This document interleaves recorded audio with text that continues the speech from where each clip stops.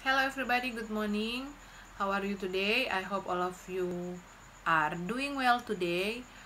And today we are going to study a math lesson, and then today we are going to focusing on the concept of before.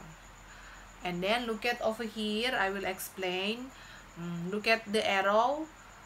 The red arrow point to the number 1, so it means before. Before number 2 is number 1, and then before number 3 is number 2. So you will see the numbers, and then you will counting backward just like this: 10, 9, 8, 7, 6, 5, 4, 3, 2, 1.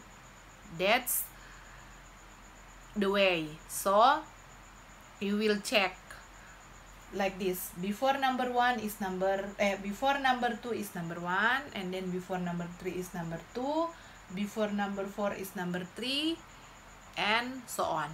So I hope you will understand with this video, and then we are going to continue to study more in our online classroom on Friday. Okay, thank you very much. Goodbye.